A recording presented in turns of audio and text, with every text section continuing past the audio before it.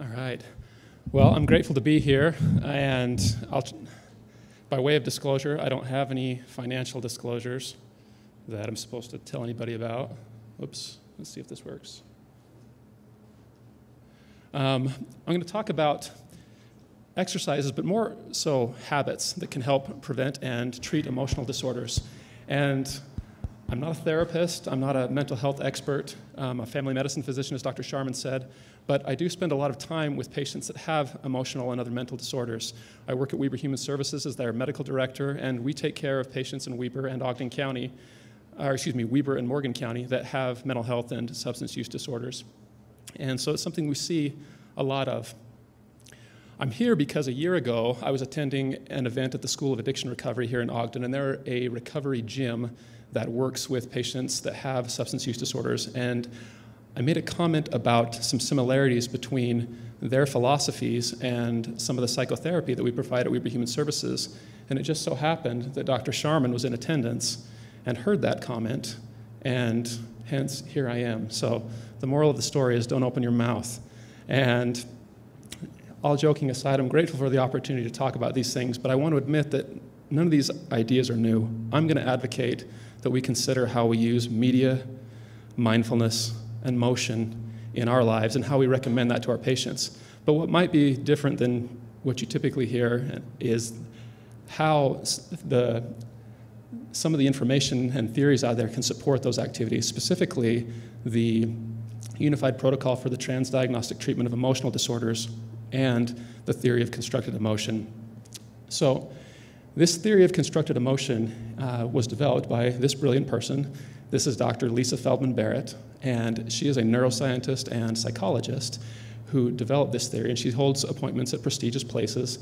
But as strongly as I know how, I would recommend picking up her book, 7.5 Lessons on the Brain. It's written for the lay public, but it's fascinating, and I'm going to unabashedly steal a lot of her ideas going forward.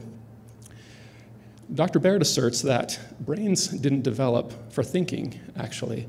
Instead, brains developed because we needed to predict. Millions of years ago, theoretically, organisms like Amphioxus here didn't require a very complex nervous system because they didn't need to do much. But during the Cambrian period, supposedly, predators came on the scene, and it became advantageous to be able to move quickly and to be able to predict, is that thing going to eat me or can I eat it? But to make those types of predictions and manage increasingly complex bodies, a more complex nervous system was necessary. And that was a nervous system and a brain that could analyze current body resources and predict the cost on those resources to execute actions. That process is called allostasis. And Dr. Barrett asserts that at any given moment, each of us is getting a report, an allostatic summary of where our resources stand.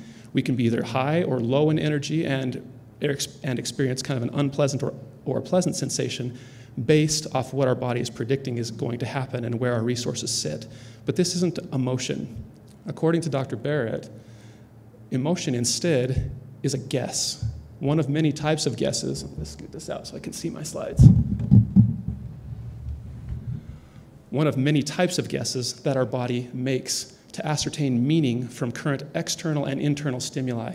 Our body's comparing that pattern of neuronal activity to our past experiences and then making a prediction about what is likely to happen next and what should I do about it.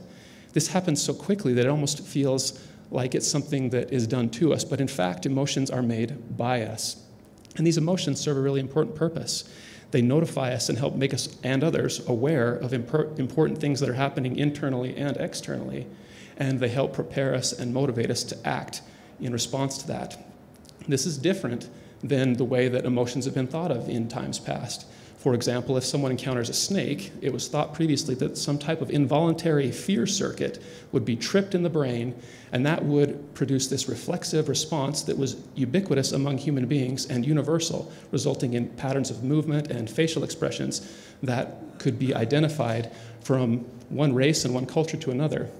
This was based on, in part, this idea of a triune brain, kind of like a 3-layer cake, wherein a survival system developed originally involving our brainstem and basal ganglia, and then an evolutionarily newer layer of limbic system for emotions came on board. And then finally, a new or neocortex capped it off and gave us the prize as best species because our neocortex was able to control the underlying lizard brain.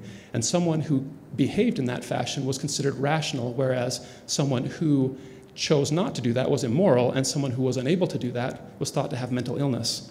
The problem with this idea is that as science progressed, it was discovered that the genes for each of those different parts of the brain are actually present in essentially all vertebrates. And there's other data that refuted this idea as well. But if mental illness isn't a problem with our neocortex controlling this subcortical lizard brain, perhaps mental illness could be looked at as a problem with allostasis, an inability of our brain to make predictions that were accurate or helpful. And in describing the structure of the brain, it can be helpful to consider it as a network rather than kind of the tri-layer or the three-layer cake like we talked about before. Instead, it's kind of like a global air travel system. There's thousands of airports, but some behave differently. LAX is different than Salt Lake City because of the amount of activity that occurs there. And our brain, with its 128 billion neurons and 500 trillion plus connections, has some hubs, some collections of neurons that are more active than others. And this is a flexible system. It can change because of neurotransmitter activity, and that can happen quick, just like airport staff can alter the activity in the airport really fast. There can be longer-term remodeling type changes that can happen with plasticity. Neurons that fire frequently are going to undergo myelination and synaptogenesis. They're going to make more connections. Alternatively, neurons that fire less frequently are going to be pruned and undergo the opposite effects. Additionally, flexibility is increased because of the degeneracy of the central nervous system. If I raise my right hand and then I do it again, it's improbable that that happened the same way twice. Different neurons can serve different functions and be repurposed. So that's a lot of words to say. There's a ton of complexity built into the brain, and there's an essentially innumerable number of patterns of neuronal activity that can be generated. And these are important because our brain doesn't store memories like files in a computer system. Memories and behaviors are each comprised of different patterns of neural activity that are happening. And to illustrate the amount of patterns that can be generated by the brain, Dr. Barrett uses the example of a 14-tool pocket knife. And if you had a 14-tool pocket knife that could be either opened or closed, then theoretically there would be about 2 to the 14th power number of possibilities. That's about 16,000. You add a 15th tool, now you can have 32,000 possibilities. You say that the pocket knife can be open, closed, or partially opened, now you have over 4 million. So just for fun, I looked up the supposed span of the known universe that's thought to be 93 billion light years across. And it's supposedly low density with about 1 hydrogen atom per 4 cubic meters. If that's the case, that would mean that there's about 2 to the 266th power atoms in the observable universe. And yet, a human brain with 128 billion neurons, if we erroneously assume that they could only be active or inactive, and that's not true, they're always on and there's different graded action potentials. But even if there were only 2 options, that would mean that, theoretically, we could generate 2 to the 128 billionth power different patterns of neuronal activity. So could we have a pattern or a memory for every single atom in the universe? I don't know. But it's amazing how complex the 3 pounds of gray matter between our ears is. But it doesn't start out ready to go. Our brains are born under development and don't mature until around age 25. And our brains will be altered in their development depending on what sounds, shapes, words they're exposed to. And over time, that brain, that baby brain, will learn that this pattern of sounds, smells, touches is my mother, and that's the cat. And that takes time to develop, and it takes that firing together and wiring together, that synaptogenesis and myelination. And over time, that baby brain learns allostasis. It learns to predict what's going to happen or what's likely to happen and what it's going to cost their body to do that. It learns to focus its attention and exclude other stimuli. It learns what combinations of senses mean. And this is good because we don't have to ingrain all that into our DNA every time a baby's born, and a baby can adapt to its world circumstances, which may be different than its ancestors. But it comes at a price. The risk of this is that if babies don't get appropriate stimulation, their brains don't develop the way they should. This was exemplified in Romania in the 1960s when a communist government outlawed contraception and thousands of infants were born and warehoused with very little human interaction, and their brains didn't develop normally. So as humans, ours is such that our nature requires nurture. So our brain sits in this, and there's another problem. Our brain sits in this dark box trying to guess, what do these changes in air pressure and light and sound mean? And fortunately, it can compare current stimuli to past patterns of neuronal activity and make a guess about what that means. But it also then alters our sensory input, or our sensory experiences based off of what it thinks is going to happen. Dr. Barrett received a letter once from a man from South Africa who in the 1970s during apartheid was involuntarily conscripted into the army. And he was tasked with searching the jungle for enemy soldiers. And one day he found just that, a line of enemy soldiers led by a man with a machine gun. And in response, he raised his own firearm, flipped off the safety, and right before he shot the enemy, his friend stopped him and said, "Wait, don't shoot the boy." And to his horror, he saw that there wasn't a line of enemy soldiers. In fact, there was a young boy with a stick leading a line of cows. So how can this happen? If we look at this situation here, your brain and mine tries to analyze that and go, what does this mean? What's happening? And it's struggling to make a prediction because of lack of experience. You give it some context, and now all of a sudden, our neurons that are associated with previous memories of witches' hats and water and ships turn on.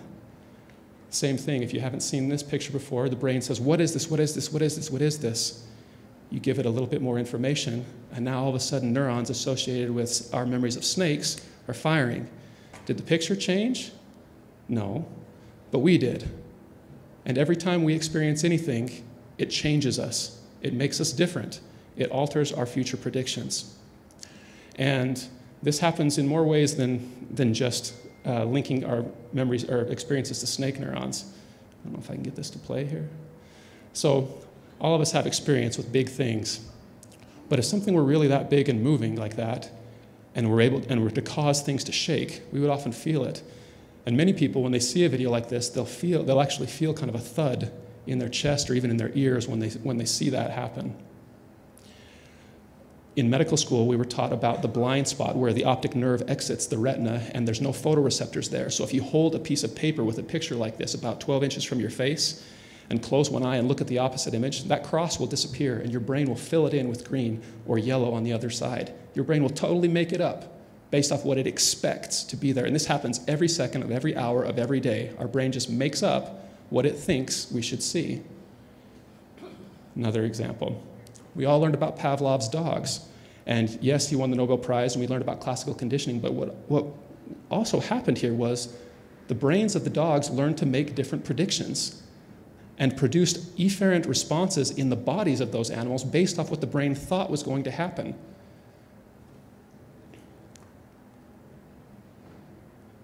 Lastly, on this topic, our brains can also shut off and ignore sensory input if it decides it's not important. Each of us have had the experience of being thirsty, drinking water, and then feeling an immediate satiation. But that water doesn't hit our bloodstream for oftentimes several minutes. And yet, the brain, how does that happen? It's because of prediction. We've experienced drinking water enough times to know that it's going to be okay. That water's going to come. So the brain will ignore subsequent input saying that we're thirsty because it knows we're not going to be. So when our predictions are right, our brain constructs our reality. When our predictions are wrong, our brain still constructs our reality and can ignore or alter sensory data in the process. So that's kind of a scary situation, because does that mean we're doomed to think or feel or see or slobber like Pavlov's dogs based off of our past experience? And what if our predictions are wrong? What if, in particular, our predictions about which emotions are helpful or necessary in a situation are wrong? Can we do anything about it? And that moves us to the unified protocol.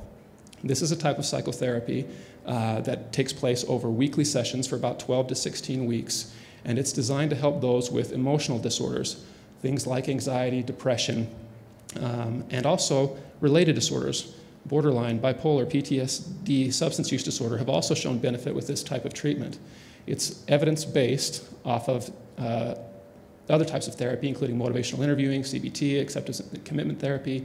There have been randomized trials that have showed the efficacy and endurance of the benefits of this type of treatment. And it's transdiagnostic in the sense that it's been noted that patients with mental illness have oftentimes comorbid mental illnesses. Anxiety and depression commonly occur together, obsessive compulsive disorder, PTSD, etc. And interestingly, if you treat one of them, the others seem to improve as well. And that begs the question, well then, is there some type of underlying similarity or shared vulnerabilities between them? And the argument of the Unified Protocol is that yes, there is. Every emotional disorder has some similar parts. One, these people experience frequent, intense, negative emotions. And each of those emotions has three parts. Thoughts and physical sensations that, for lack of a more eloquent term, suck.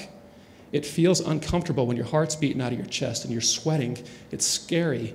Or those thoughts of, this is going to turn out badly, I'm going to fail, maybe I'm going to die. And these thoughts and physical sensations are so uncomfortable that patients then engage in an avoidant behavior. They do anything to get away from it. And the problem with these avoidant behaviors is that they perpetuate the problem. Because if, for example, someone's experiencing a negative emotion, and they use heroin, in the short term, it fixes it. The thoughts and physical sensations go away. But in the long term, they're in trouble because the next time they get in that situation, their brain's going to analyze current external and internal data, compare that to their past experiences, and go, hey, the last time we were in a situation like this, we used heroin, and we're alive, so that obviously worked, so let's do that again. And it's going to base its predictions off of those past experiences and reinforce previously unhelpful predictions. So the Unified Protocol doesn't seek to help comfort people in the moment. Instead, it helps patients learn to endure uncomfortable physical sensations and thoughts and choose alternative actions instead. And so those are some of the core skills that the Unified Protocol helps develop, specifically looking at thoughts and learning to avoid delving into the present or into the past or in the future, or overestimating or catastrophizing the likelihood or severity of bad things happening. They learn to, again, endure physical discomfort and choose an alternative action that's harder in the short term, but more effective in the long term. So lastly, how does this relate to habits of media, mindfulness, and motion? These habits can help change future emotions if patients and ourselves conscientiously engage with our thoughts, our physical sensations, and the behaviors associated with the emotions that we experience. So first, media. We've talked about how predictions precede confirmatory sensory input. Once the brain's decided something's going to happen, it's going to alter our sensations. It's going to carry out that prediction to a large degree. And our predictions depend on past experiences. So we're hosed. What are we going to do? I can't change my current emotions. But what we can do is we can alter future predictions based off what we allow our brains to be exposed to now. That will alter the wiring of our brain and our reality. We all know this with kids, and there's lots of data to show that kids exposed to violent media are more likely to engage in violence. They become more callous. There's data to show that social media is harmful to children, so much so that the Surgeon General recently raised the alarm about how the mental health of young people is affected by the social media that they're exposed to. Their brains predict differently when they're exposed to this stuff. But what about ourselves, and what about our patients? If our brains and our minds are exposed to pornography, angry political commentary, sensational news, violent music lyrics or movies or video games or whatever, what are our brains going to expect to see in the world around us? What are they going to predict? What type of sensory information might they prioritize or create? Also, how does it affect our capacity to pay attention? If we're hopping from one thing to another, from this icon to this buzzing, beeping, flashing thing, after a while, our brain starts to learn that, hey, I've been at this too long, I've got to switch. And this has gotten to the point that many of you have probably seen articles when you read at the beginning, it says, hey man, this is only going to take 6 minutes. This is a 6-minute read, so I'm warning you up front, like buckle down, we can get through it. And even would-be influencers on social media sites can find tables like this that say, if you're going to reach somebody, you've only got this many seconds, or you're going to lose them because of the effects of media on our attention span. So what do you do about it? There's lots of conscientious strategies we could employ to manage our use of media. I like that, the one recommended by C.S. Lewis, who argues that each generation and individual is susceptible to their own version of blindness. And the only remedy that he found in his life that he thought was effective was to keep what he called the clean breeze of the centuries blowing through our minds. And his method of obtaining that breeze was old books. And how would the world be different if, like Socrates, we had the humility to say, the only thing I really know for certain is that I don't know anything? Or the wisdom of Marcus Aurelius, who slept in the dirt with his soldiers even though he was the emperor of Rome, and said that, what? How I look at things is going to affect my experience. What thoughts I choose to embrace is going to alter my reality. Or the grit of Cyrus the Great, king of Persia, who realized that just because something's hard doesn't mean it's necessarily bad. And he taught that soft countries give birth to soft men. So we've all done things, voluntary things, to try to adopt automaticity in our lives. We've learned to tie our shoes. We've learned to drive cars. But it's also important to realize that those activities, those thoughts, those behaviors that we engage in frequently, whether we intend to or not, will become part of us. We will become what we do, and we can't engage in anything with impunity because it changes who we are and what we are. So we can and should be conscientious about what we expose our brains to. Next, I've got 5 minutes. Mindfulness.